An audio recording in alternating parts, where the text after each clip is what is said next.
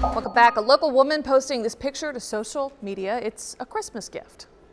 But the thing is that she can't find out who this belongs to. She found that and a bag full of presents on the side of the highway near Northport. Now the presents were all unopened and addressed to a certain little boy. The Now's Nicole Grigg has the story of her mission to find who these gifts belong to.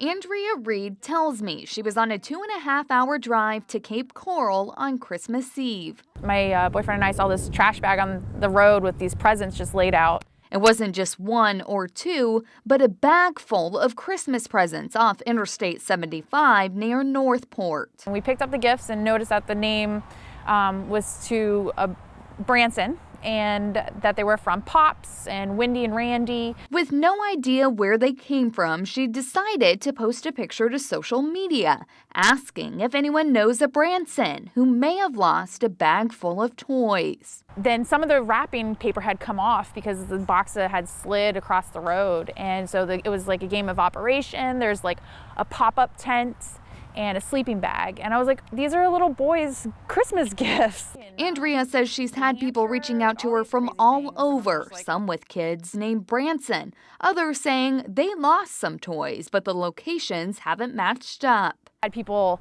reaching out to me to ask me to donate them to different places as well, or giving me ideas of what to do.